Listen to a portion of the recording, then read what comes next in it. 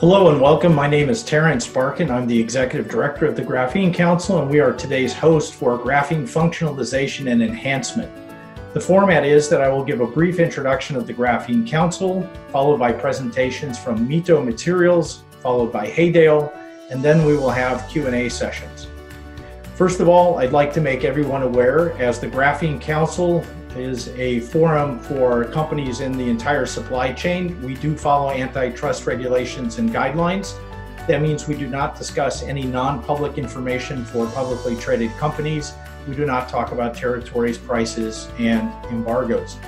We can talk about public information, and that's what we're interested in here, is educating the market about graphene enhanced materials or functionalized materials. So I just want to make you aware that we take these obligations seriously and ask you to read these regulations as they apply to any meeting convened by the Graphene Council or by our members, whether we're there or not. The Graphene Council was founded in 2013 and is by far the largest trade and professional body for the graphene sector. We reach more than 27,000 material scientists that are in the production side, supply side, or end user side of this material, including academic researchers and commercial users. The Graphene Council represents, as I mentioned, the entire value chain. We're very proud to have the academic and university community with us. Of course, the University of Manchester and the Graphene Engineering and Innovation Center. We also have graphite mining companies, graphene producers, intermediary companies, and end user companies such as the Ford Motor Company. We continue to add members because of the demand and the advancement of commercialization of graphene materials. And if your organization is not yet a member, we encourage you to consider joining. Why would you join? Well, first of all, is to have access to this global network. We also produce a weekly graphene intelligence briefing that covers commercial developments, research developments, and patent filings worldwide for graphene. And we also provide our organizational members with a graphene report that is more than 600 pages, covering production methodologies, commercial forms of material, market pricing information, application data, patent review, and includes a profile of more than 200 graphene producing companies. So let's get into this. Now, graphene by itself is already an amazing material. Graphene can be incorporated into a wide range of host materials, can be used as coatings, can be used as sensors. There's just an almost endless array of applications for the material. But what we see is that graphene is produced in multiple methods. So typically it's exfoliated from graphite. That's one route, the top-down methodology. Or it can be from a carbon-bearing precursor like a methane gas in using the CVD process. It can be a bottom-up process, atom by atom formation of crystals. And there are other production methodologies, including detonation and other forms of producing graphene. So there's many ways of producing this material, but of course these different ways of producing material produce different types of graphene materials. Now, these vary widely either by the number of layers. So technically, graphene is one layer, but when we talk about commercially available forms of graphene materials, you can have multi-layer material that's 1, 2, 3, 5, 10 different layers of carbon. And you can also get formats such as graphene oxide or reduced graphene oxide, which can have 35 to 40% oxygen content, varying down to 5 or 7% oxygen content. And of course, you can have other species, which is what we're going to talk about in our enhancement and functionalization discussion today. So graphene can be functionalized, which is the technical term for what we do, but it's really enhancing graphene, modifying it in order to improve certain attributes of it. So it can either be to enhance existing attributes like strength, electrical conductivity, etc., or it can be to modify it to add attributes that it doesn't have, and this would be by adding atoms, molecules, or different species either to the surface of the material or to the edges of both. And we might do that to enhance its solubility into a solvent, for example, or to make it more adhesive within a composite matrix. So there's different reasons for doing it, and this is another way of enhancing this material. And frankly, for the material scientists out there and for the engineers, I think this is important to understand that this gives you yet another tool in the toolbox to use this amazing material and to tune it for specific applications. And that's what's important here. And this function can be done by graphene producers that have this capability, or we're going to look at two companies that actually specialize in this process alone. And now that's what we're going to get to next. So how and why to functionalize graphene materials is what we're going to talk about. And I'm really pleased to have the expertise of Kevin Keith from Mito Materials, which is a relatively young company. And then Haydale, which is a company well known within the graphene world for its leadership position that it's taken over the many years that have really perfected this. And both of these companies are unique in the sense that they don't actually produce graphene materials themselves. Instead, they source graphene and then they toll process it, doing a modification of the material to make it suited for a particular application. And I think that makes them quite unique and quite valuable partners in the entire value chain of graphene materials from production to end use. So we're going to hear from both of them about how they do this. So Kevin, if you're online, if you're unmuted and you're ready to go and can share your screen, we'll hear from you first. Hey everyone, my name is Kevin Keith. I am the head of product at Mito Material Solutions, to where we functionalize graphene oxide to give it a bunch of different variations and applications that we don't usually see in the marketplace. So Mito Materials, a little background is we've been in operation for about 4 years right now. We have about $3 million in funding, both non-dilutive and series funding from the likes of NASA, NSF, SBIR Phase 1 and 2. And we recently just closed a funding round with Clean Energy Trust and DePaulo leading. We also went through a TechStars Accelerator as of 2019, and we are 7 employees across 2 different states, Oklahoma and Stillwater, and Indianapolis, Indiana. So at Mito Materials, we functionalize graphene oxide and we graft it to POS, which is an organic inorganic molecule called polyoligulheric cyclohexane. With this combination, we're able to make products 135% stronger, 35% lighter, and we don't change manufacturing processes. We mainly focus on fiber reinforced polymers, so whether it's thermosets or thermoplastics. We work at a 0.1% by weight concentration, and it does not agglomerate.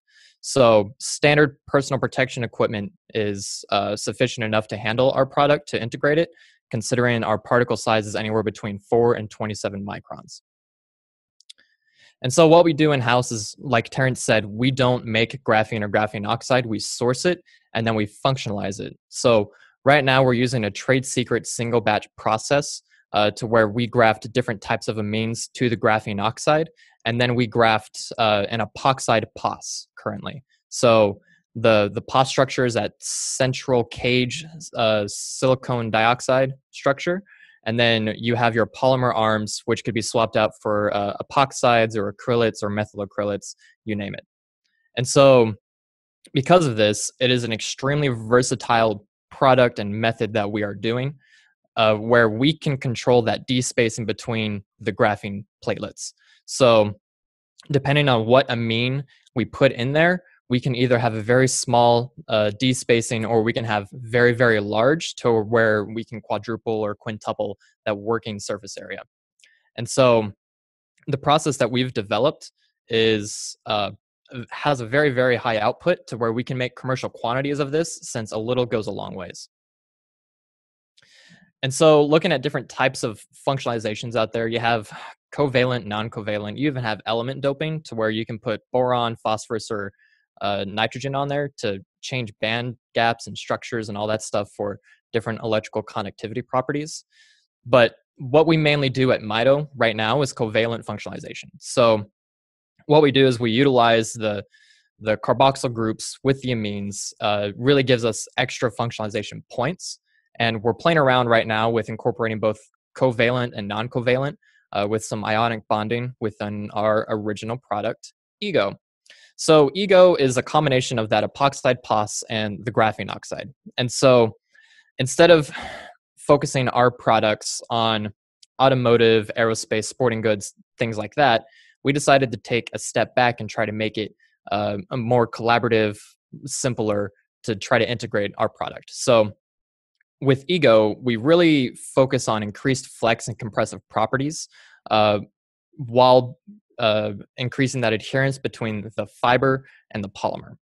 So with Ego, we really focus on the fiber reinforced polyester, epoxy, and nylon, so like PA66. Uh, we we've managed to unlock some really great potential with polyester products, albeit it's a cheaper material, but I'll show later in the presentation that we've seen some really great performance enhancements that really justify the integration and the cost of added a new product. So the improvements we've seen within Ego, we've seen a flex modulus increase of 58%, a compressive load per inch of 43%, both within fiberglass and polyester. We've also done some studies within carbon fiber and pre-preg epoxy from TCR that we've seen a G1C increase of 74%. And any day now, we're waiting for more extensive fiber reinforced nylon results to come in. So fingers crossed that'll be this week. And currently we have a couple different variations coming down the pipeline. A couple of them, we're swapping out the graphene oxide and experimenting with some bio feedstock to see what we can come up with. But one very promising additive that we have coming is what we call AGO. So what we do is, since our process is very versatile, we can swap out that epoxide POS for an acrylate POS. So instead of just utilizing the basal plane of the graphene oxide, we're able to utilize the whole bonding plane of the graphene oxide. So that means we can blow that D spacing open even more, have even more bonding points. And this AGO version, we're really focusing on acrylate-based adhesives, bonding dissimilar materials, like materials, and even coatings. So like bonding composite panels to an aluminum car frame, for instance. We have some people piloting this product, some beta testing, some product iteration, and it's going really great so far. And so focusing on purely Ego, essentially it's boiling down to 3 application points. Durability, we have people looking to transition from metals or even other lesser polymers to more advanced composites to make them have a longer fatigue life, higher impact, that sort of thing. We actually have somebody that is testing our product within a gear system to transition their products from metal gears to thermoplastic gears within the transmission case. We also have some people that are testing our product to focus on lightweighting. So we have a freight trailer manufacturer that is looking to transition from steel composites to fiber reinforced composites. And we just entered in a really extensive testing phase with them to qualify our product within their trailers in the next 12 months. And we also have some people that are focusing on epoxy coatings, specifically epoxy powder coatings for anti-corrosive properties, because we've seen some really great results with our Ego product being able to increase that anti-corrosion resistance. And so looking at the freight trailer use case, they're really wanting to shed 40 to 50% of their original weight, which is going to result in 40% reduction in emissions from semi-trailers. But the kicker is they need the same load capacity. And so whenever we integrated into polyester, it was an interplastics resin, kind of a complicated fiberglass system that they used, but it was a hand layup process. We're moving on to vacuum infusion. Just because we've seen that our Ego product, it can be used in any manufacturing method, whether it's hand layup, infusion, or even pultrusion. We don't see any filtration, which is really great. So within this polyester results, we've seen no degradations, but we saw some very large improvements, including the flex modulus going up 58% and the flex load per inch up 43%. And so comparing the fiberglass and polyester with Mito inside of it to their neat vinyl ester, we saw that we were able to take a much cheaper material and boost it way beyond what vinyl ester is able to accomplish. So using the same fiberglass, the same amount of layers, we were able to produce results 135% above vinyl ester. So this goes to show that we've been able to take cheaper materials, really focus on the forgotten people, right? making sure that we can produce something to make it more applicable to everybody else. And we've seen that within a pre-preg carbon fiber with a TCR epoxy, which is a mix of a BPA and a BPF. We applied this within a PVP carrier, so within a spray application, just because we didn't have the means to compound down the epoxy ourselves. So looking at the neat carbon fiber as compared to the carbon fiber with Mito in it, we saw a G1C increase of 74%. So to get these results, a double cantilever beam test was performed with the Teflon sheet in the middle. And so this shows that we can really produce a really great results with very little application time, effort, and because of that, we can see that this functionalization really does work. And so, first of all, thank you, Terrence, for inviting us to do this presentation. We really appreciate it. We are a fairly young company, but we have a lot of potential ahead of us. And so what we are definitely wanting to do with this platform is we really want to enable the industry to adopt this cutting edge material, because John Mark is going to tell you some really great information about functionalized graphene oxide, its applications, and how really us banding together and educating can push the composites industry forward more than before. Excellent. Kevin, thank you so much. Yeah. And I appreciate, the use of data and the straightforward approach. We want people to understand, obviously you're a commercial company, and we want to encourage people to adopt it, but this is based on some solid data, and the percentage improvements are quite impressive, as well as the fact that I always try to reiterate this. People look at graphene as an expensive material, but if I remember correctly in your slides, you're talking about 1/10 of 1% by weight loading. Is that correct? That is correct. So with 2 pounds of our product, you can make enough epoxy for 3,000 carbon fiber bike frames, or enough plastic parts for 5 Ford F-150s. Well, so there you go. I mean, that's examples that we've been able to come up with, because it can go across so many different industries. It really is effortless to compound in. With that nylon 6.6 data coming in, we were able to just use a double hopper system, put the pellets in one hopper, the powder in the other, and it compounded beautifully and dispersed very well. So Excellent. Even though it starts off at a micron size, it compounds down to a nanometer size. Excellent. Well, thank you. And we'll be back to you for Q&A after John Mark's presentation. So John Mark, if you're ready and you're able to share your screen, we'd love to hear from Haydale and what you guys have been doing, because you've been at this for a while and have really some amazing experience to share. Yeah, fantastic.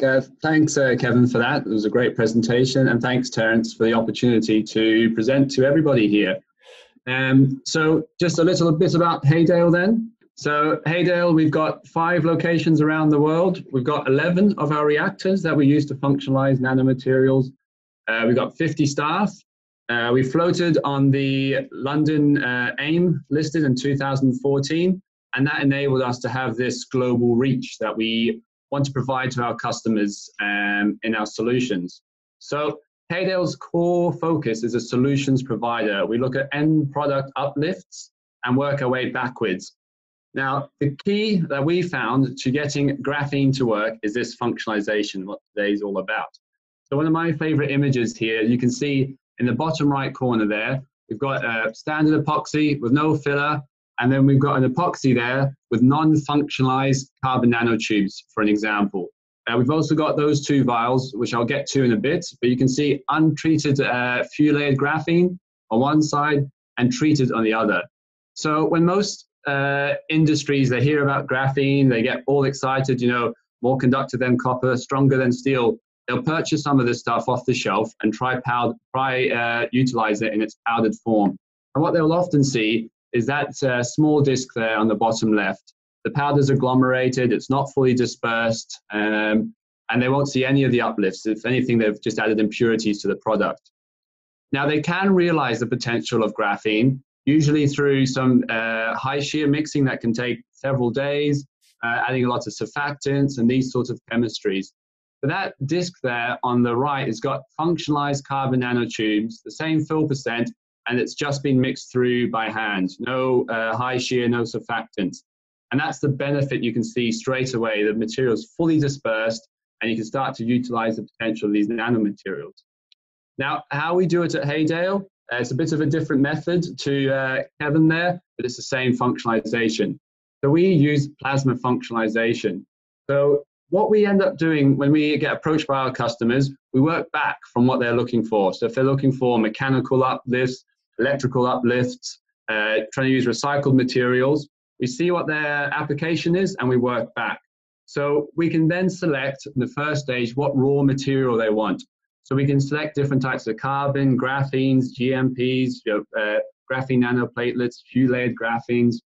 And then with our plasma system, we can choose the right surface chemistry. So we can check what's the matrix it's going to go into. We can matrix match the material. And we can use also other chemistries that provide hydrophobicity, improved conductivity, and that sort of thing as well. With our plasma reactors, we're also able to control the level of functionalization. So in that image there, you can see some of our HT60 plasma reactors. These are our lab scale plasma reactors. So when we're developing a new product for a customer, we often start with those machines. And what we do have available as well is a HT200, 200 litre machine.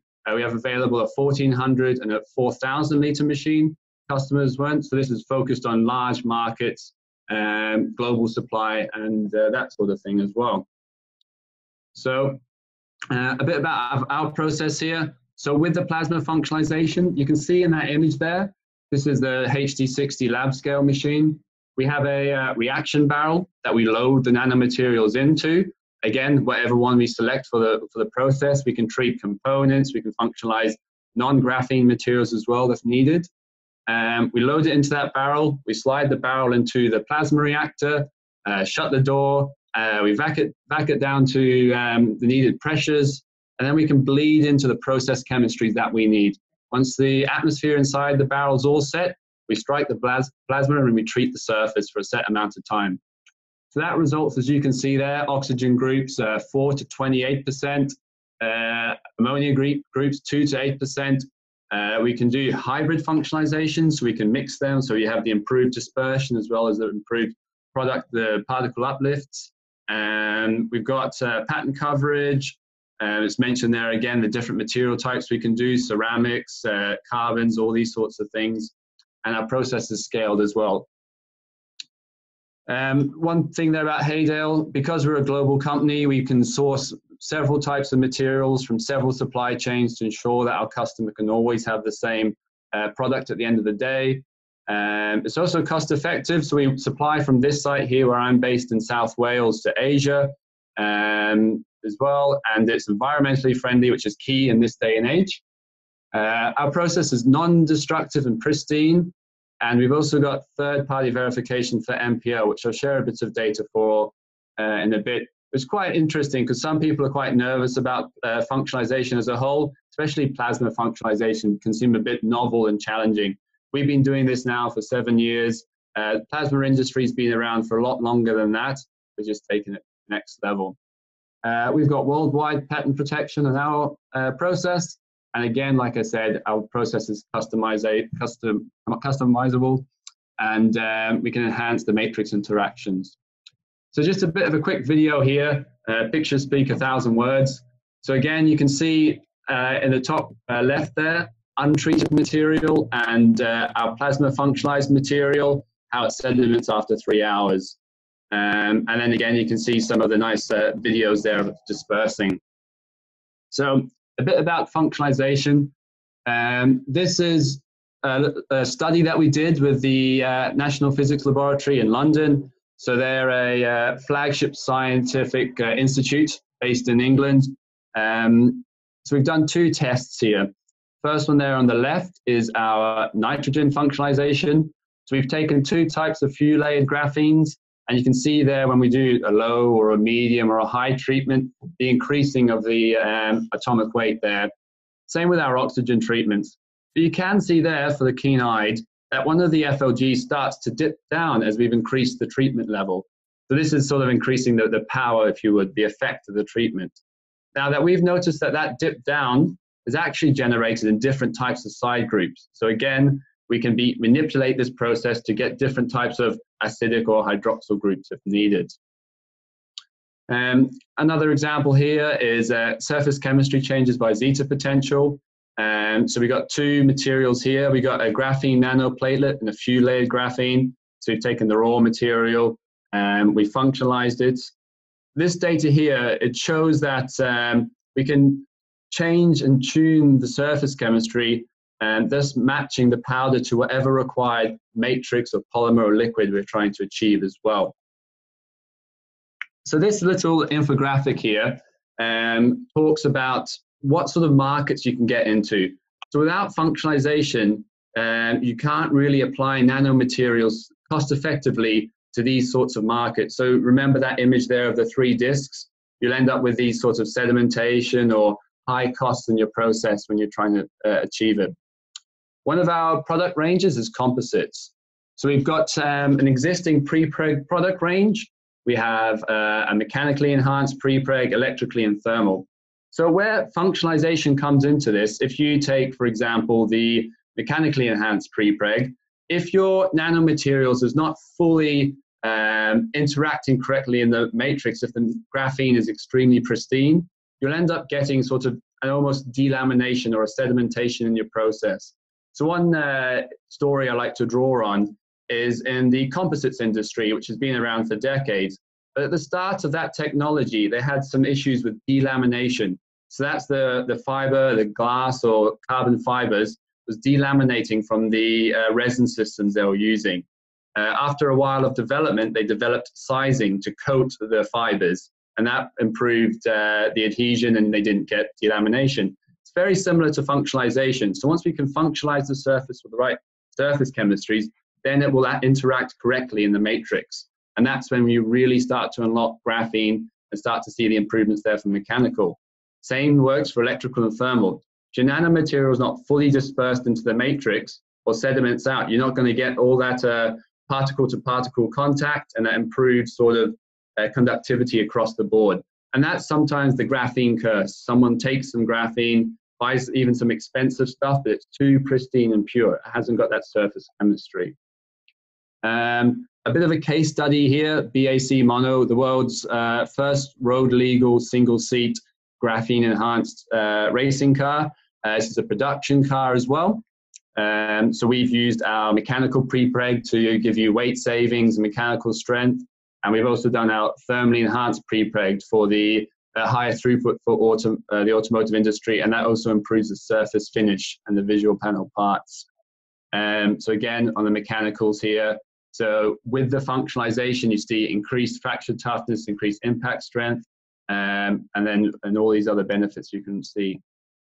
Another good visual image here is the conductive pre-preg. This has been developed for lightning strike. So you can see the standard epoxy control there with the damage done by the simulated lightning strike compared to our version there on the right. Now, this has been developed to replace the sort of metallic mesh used in this industry, which is quite laborious to produce and implement into aircraft and quite expensive as well. One thing I'd like to share in this is if you see that chart there on the bottom right, you can see that as Haydale's developed the technology, we were able to select different material types and improve the functionalization to ensure that we get that conductivity and that dispersion we needed. So if you just took a standard off-the-shelf graphene, you'll be towards the left of it. But as we work and tune our technology and find out what chemistries are needed and what materials, we're able to achieve the performance that's cost-effective. This applies for our inks and coatings. So at Haydale, we've got a range of different inks. We've got functionalized carbon inks, which are normalized to about 8 ohms square. We've got silver hybrid inks as well. We've got flexible heater technology, wearables. We've also got piezo-resistive graphene inks. So again, these are all unlocked and made scalable and cost-effective due to our functionalization process. This is a bit of a sort of a working example of our technology that's come out of our plasma reactors. We took some standard carbon black, some recovered carbon black, and we were developing an ink out of it. So in our first iteration with the raw, untreated carbon blacks, we saw 140 ohms in the product. All we did is we took that carbon black, put it in the reactor, treated it for about an hour with the right surface chemistries that we wanted to. Again, we're trying to improve the dispersion of the material, as well as improving surface chemistries that aid in conductivity.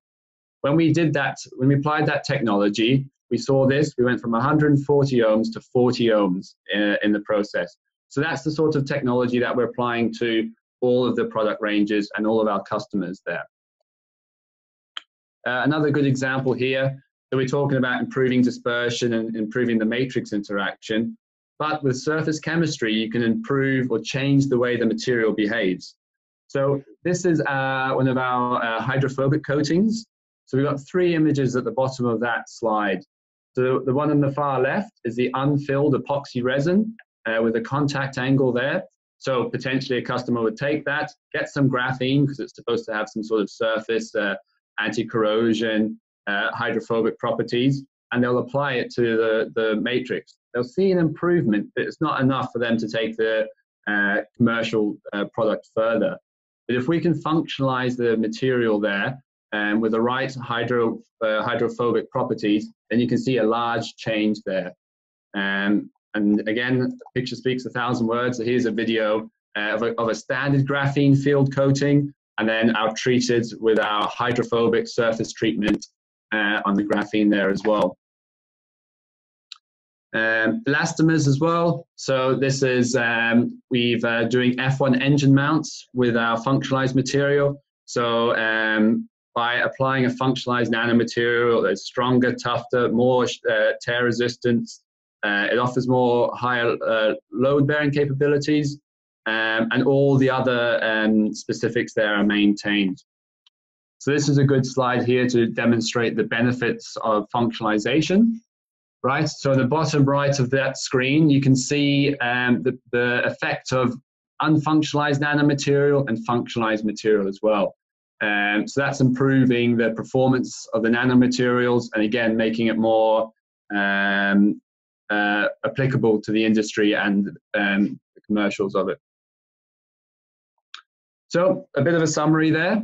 Haydale can produce a wide range of functionalized materials, such as high-treated oxygen up to 28%. We can produce pure functionalization with no trap elements, such as sulfur. Our process is environmentally friendly with no downstream effluent streams. We've got a hybrid functionalization, so we can also improve the dispersion and the matrix interaction, as well as giving the nanomaterials other benefits. Our process is scalable. We've got reactors around the world. And it's also cost effective. Our process is patented around the world, and we've evaluated, measured, and characterized over 250 graphene family nanomaterials. And just summarizing there as well, that image there of the epoxy is one of my favorites there. I take these discs around me. If you've ever heard me talk before, I'll carry them around. Our team here, taking those 250 types of materials, we essentially are applying what you see in that image to all of these technologies to fully unlock the potential of nanomaterials. Okay. Excellent, John Mark. Thank you so much. Appreciate that. And obviously, we'll share the contact details for each of you with our audience so that they can get in touch with you. So for those of you watching and paying attention to today's webinar, if you have any questions for either of the presenters, please use the Q&A dialog box to post your questions. And in the meantime, we'll go ahead with the questions we have. And the first one, I'll go to you, Kevin. Yeah. The question is, was there any study or performance figures about your Ego product on electromagnetic performance? So we've seen graphene a lot for EMI shielding and that sort of thing, and I assume that's what they're interested in. Yeah, so electromagnetic, no, we haven't done anything for that yet. So being a younger company, right, we've been mainly focusing on mechanical properties. Now, of course, there's a long list that we want to test. So we're definitely looking for those right customers to come along and help steer us in those, tests. We have done resistance testing, we've done some conductivity testing within EPON 828 and carbon fiber reinforcement. And we saw that on the surface conductivity and the volumetric conductivity, we decreased it by 86 and 68% respectively. Mm-hmm. So there's something there. Being our process being very versatile, I'm sure there's a way that we can figure something out. Excellent. Thank you for that. Yeah. There's a question I think we could have anticipated before doing this webinar about cost, right? So obviously we have graphene as a material that's supplied by a graphene producer, and then we're going to add this process to it, which, obviously adds a level of cost. Is there any way you guys can address, the cost perspective? And I'd like you to address it from one is, obviously you need to be paid for your services, your expertise, and the manipulation of the product. But the second is, how does this tie into the overall value proposition of the end use? Because at the end of the day, what really matters is what is the performance improvement versus the cost to get there, whether it's through functionalization or otherwise. So I don't know which of you would like to tackle that one first. Yeah, so with our, I can speak on behalf of our plasma functionalization process and probably all processes. The key to this is being able to scale it up. So with a small lab scale HD60 machine, the batch size is quite low. And when that machine is actually running and operating, it uses in sometimes less power than a kettle. So the running costs of the system are quite low. It's just the handling of loading and unloading the system. And with our larger machines, up to the 4,000 liter machine, that's when you really start to see the cost impact as being negligible to the uplifts of the process there as well. Again, you're only changing the surface chemistry. I think what we've also seen from Kevin's processes there is we're really looking at the end product uplifts. And that is, at Haydale, we see what the customer wants, what's their application, what's their improvements. And sometimes they don't even ask us about the functionalization. They just say, okay, we want to see this result or this mechanical improvement. And we work through them to find a solution. Excellent. Kevin? Yeah, absolutely. So we're in that same boat, right? So we are producing commercial scales right now. We are definitely looking for the right partner to come along and kind of testing within their system, making sure that we can provide the benefit to justify this sort of material, right? So while we're fortifying our supply chain and making sure that we can definitely cut costs where we can and make sure that we can provide the value for the customer, it is definitely something that we are looking at. And we're sticking to a certain product portfolio, and we're really, really trying to stay away from custom formalization. Yeah, for my 2 cents on this aspect, one is if you can prevent failure, right? Mm-hmm. So through functionalization that you get an effective dispersion, that's quite important. I think the other thing that's happened, just as an observation over the past years, is we've seen folks that were doing, a 5% load factor, then a 1% load factor, then a 0.1% load factor, then into the hundreds of a percent load factor. And I think we all would agree, and if you have a different opinion or a different aspect, please share it. But if you get a better dispersion, it means you can actually use less of the material typically and still get an improved performance. So that really mitigates some of that cost. And the other aspect I don't think we've touched on is the fact that you're using so little of this additive material, you're getting all of the benefit of the host material, right? You're not sacrificing, like with a carbon black, you have to sacrifice your host material. So I think that's interesting. And the other aspect from a cost one is if you're able to incorporate this into an existing industrial process. So you don't need a different process step. You don't need to modify how you're making your product. You don't need capital equipment. That also mitigates against this cost versus maybe some alternative solutions. Do you guys share that? That's exactly it. One of the product lines or the product offerings we have at Haydale is what we call a master batch. So essentially in the composites industry, the customer will be already using a resin system, and they'll provide that or a component of that to us. And then we will fill it as high as possible to ensure it's still workable with the nanomaterials. So we can get it, maybe 40% or 10% fill of that material, ship it to the customer, and then they can dilute it down to the levels that they need at their process with no sort of line system changes or anything like that. Again, the cost just goes down and down as you dilute it into the process as well. Excellent. Thank you. Exactly. So another question, especially apropos for today's environment with COVID and the focus on what we can do with advanced materials to mitigate some health issues, is what about with biosensors? Have you seen interest or work in that side with biosensors and graphene material? Yeah, so at Haydale, I've actually probably got a sample here of a blood glucose sensor, so a biosensor that was manufactured in the past. So the benefit there for the graphene application with that was replacing the silver inks. Okay, so that was simply we're trying to reduce costs and open up the market to more industries there. So the printed electronics and biosensors, there's the sort of the line and the conductivity side of things as well. But then obviously the graphene in the surface area has, there's definitely potential there for more novel, sort of on the chemical sensor side of things as well. We at Haydale have been focusing on the cost savings, replacing silvers, as I mentioned. But as the technology moves forward and what functionalization we can put on the surface, there's a huge potential there for this industry. Excellent.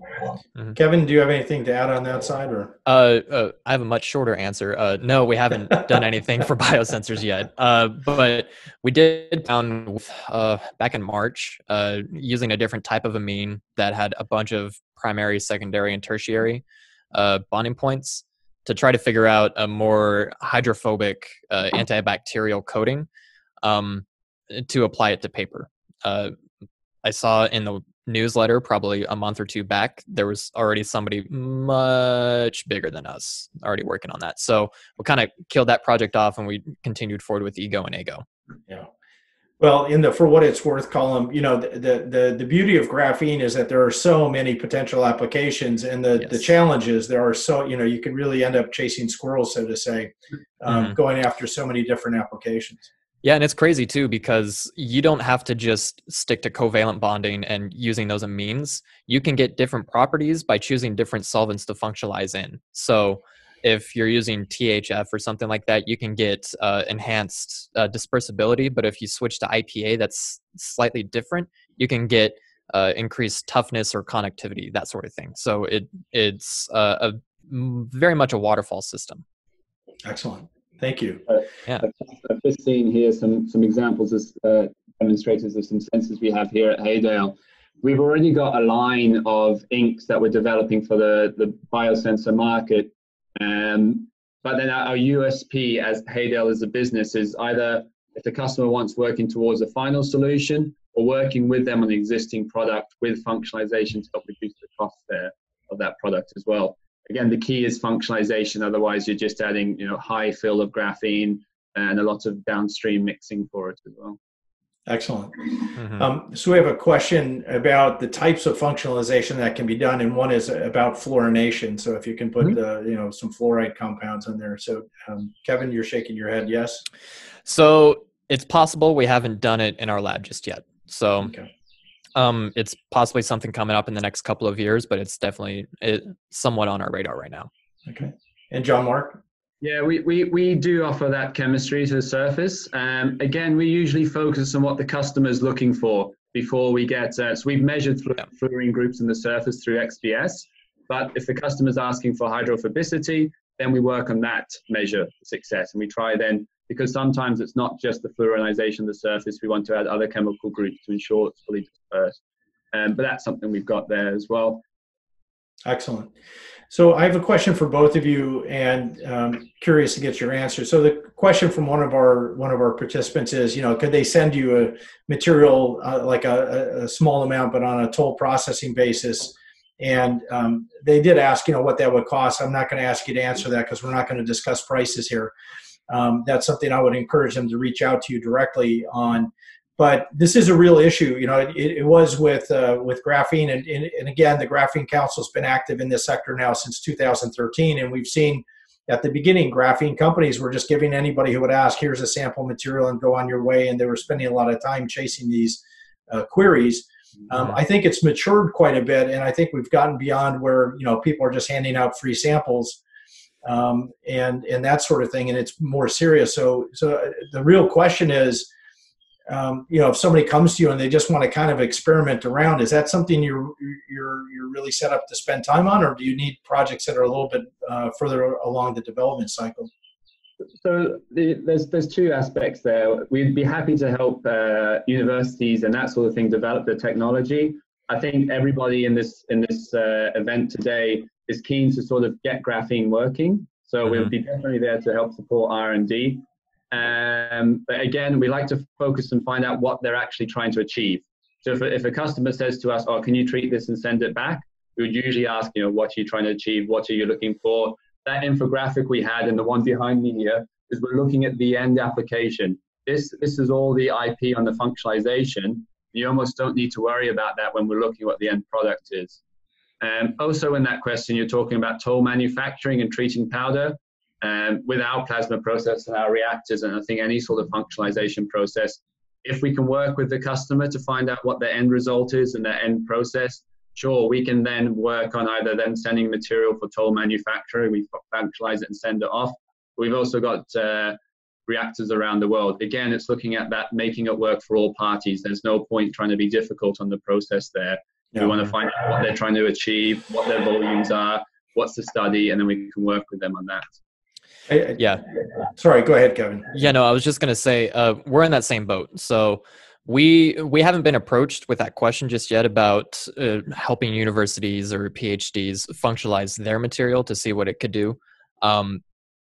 Everything that we use is, I wouldn't say pretty standard, but everything that is in-house right now is not on a large scale. So we already toll manufacture, right? So we contract out. They have the capabilities of making 125 kilograms at a time. So we don't have to spend $1 million on equipment. So that is a very interesting question. I'd have to consider it, but on John Mark's point, we're definitely looking to collaborate with the industry. And what us at Mito, the big goal for us is almost creating an open source database of how functionalized graphene could work in different materials. That way you could go to a standard website, kind of say, oh, what would it perform like in PA66 with 30% fiber loading?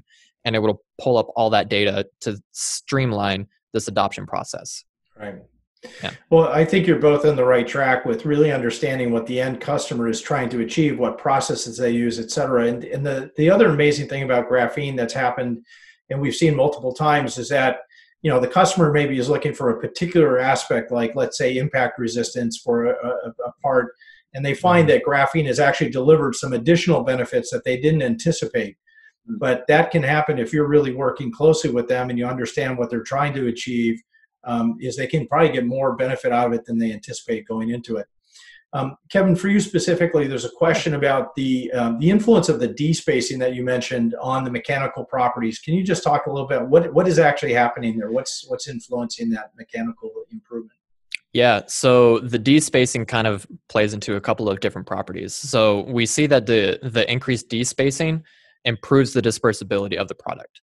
We also see that it increases the working surface area, so you have a lot more bonding points. So say like you have a 5-layer graphene oxide particle. Usually, if you have it suspended in water, you can't really put that in any sort of organic system. And as soon as you dry out that water, D-spacing collapses, it becomes rock hard. You essentially can't disperse it, and it only has the top and bottom working layer. Once you incorporate that D-spacing and you keep it blown open just enough, dispersibility is great, and then you also have the top and bottom surface area of all 5 of those graphene oxide layers. That way, you take something, say each layer is 200 square meters per gram, you turn that into 1,000. So it really helps promote the chemical and physical bonding points of that product. Excellent. Thank you for that. Yeah. And for John Mark, there's a question specifically, just, we're not going to get into an academic lesson on it, but somebody wanted to have a little explanation about the art of plasma functionalization. What the function of the plasma reactor. Can you just talk about the underpinning of what's happening there? Yeah. So to keep it short, I mean it's quite a novel process there. Plasma treatment and plasma corona treatments are being used in industry and widely adopted for surface cleaning. of the process. It's used before adhesion, it's used in automotive and those sorts of industries. With us, though, we fine-tuned our process so that it doesn't etch away and damage the surface, but it also does more than just clean. So when we get all of the parameters correct and right, we strike the plasma. What seems to happen is the molecules start to dissociate, right? And then this is where it starts to become a bit of a dark art. These energized molecules then bombard the surface of the graphene. And it's through that process with fine-tuning that we start to see the covalent bonding on the surface. There's a lot in our team here and our specialists in the shop floor that understand the process a lot more than me, but it's still quite novel and still quite exciting. And that's why we work very closely with the MPL there, trying to understand the full mechanics of that process. And again, we always look at the end product and the uplifts we see at the end of the process and work our way back, because it can get quite confusing when you're trying to understand plasma physics at the same time.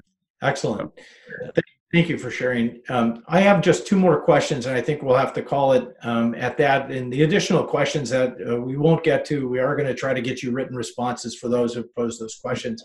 So the first question for each of you, I want to understand, what is the impact of the quality, and quality is a subjective term when we talk about graphene materials, but what is the impact on the nature and the type of the input material you get? How big an influence is that on the end product for functionalization? And Kevin, why don't you start with that one? Yeah, so that is a great question. So ideally, with graphene and graphene oxide, you want as few layers as possible.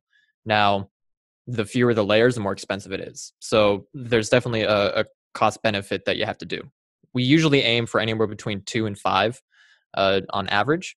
So, and then depending on what functionalization method the distributor used, you could have a higher or lower sulfur content. So as of right now, we're working with a graphene oxide that has a 2 to 4% sulfur content. And that really does affect the grafting points of the graphene oxide. So whenever we're synthesizing the amine to it and then the POS, it really does affect it to a certain degree. You do have to pick and choose what you're using. Graphene oxide, I wouldn't say more or less is all the same, but there are definitely nuances to it that could cascade further and further into your end product. Excellent. Thank you. Mm-hmm. And John Mark, how would you address this one briefly? Yeah, so the question there is about functionalization and quality. So for me then, I think we used to have a diagram of a pyramid, the benefits of functionalization. At the bottom of the pyramid, it just aids dispersion. It just allows you to unlock and use the material. Without that dispersion, you're adding impurities, and often it's just unviable to be used in there. The second sort of tier of the pyramid, you could say, would be that quality. Because it's a full homogeneous dispersion throughout your process, you know exactly what levels of surface chemistry you're getting on there. Then you start to see that repeatability and quality. And what we also start to see as you go up the pyramid is sort of cost savings as well, because it's functionalized and fully dispersed. You get less failure rates. And you also get a better, those secondary benefits too from it as well. And then towards the top of the pyramid, some of the more novel applications you can have of it as well. Well, sorry, John Mark, let me ask the question just differently, because the question is a little bit about, the type of graphene that you start with, right? And the influence that has. Maybe you could address what, we talked here about graphene. Are we talking only about graphene oxide is a candidate for functionalization, or are we talking about graphene nanoplatelets or other forms of graphene that can also be functionalized? So we said in our presentation there, we've got over 250 types there. Graphene oxide, for me, is essentially a graphene with high levels of oxygen on the surface of it, and traditionally produced through wet chemistry methods and that sort of thing. We deal with few-layered graphenes. We deal with carbon blacks, recovered carbon blacks. We deal with carbon nanotubes.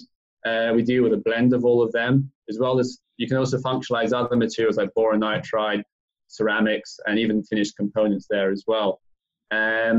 What material we use and when comes down a lot to experience then. But if you're thinking about, if you're wanting to do a barrier coating, you would want to try have something with it more sheet-like structure, like an FLG. If you're trying to do something for tensional properties, then you could use a rope-like structure like carbon nanotubes. So this is where you start to understand where you might want to do it. So a lot of our elastomers might focus on carbon nanotubes or a mix, and a lot of our corrosion paints might try to have a higher surface area as well. And it comes down to cost, because usually the thinnest and largest surface area can have a higher cost. So if you can functionalize something that might be a bit more spherical in shape, that gives you the same benefit as an expensive sheet, and that might be a benefit of it as well. Excellent. Well, let's do this. I would like to conclude by saying, it's quite obvious that, first of all, this functionalization process just offers up more opportunities and avenues to improve the material, which is already extraordinary on its own. This slide I like to show because it just shows all the different application areas where graphene can apply. It's just astounding, and this presentations that we saw today touched on a number of these, but they really show that it just opens up more avenues to get not a 5% or a 10% improvement, but we've seen 30, 40, 50% lifts in performance characteristics, which is astounding. And for those companies that are participating today that haven't yet decided to join the Graphene Council, we really encourage you to join. I hope this webinar is just a small vignette of the type of information that we have within our network and the strength of having companies in the entire value chain that really understand this material and can help you with your engineering challenges to use advanced materials to solve tomorrow's problems. And so we encourage you to join and be part of this. So John, Mark, and Kevin, I want to thank you both for taking the time to prepare these presentations and to share your expertise with us. And we appreciate you being part of the Graphene Council community. So thank you for that. Thank you. It's been a pleasure. Mm-hmm.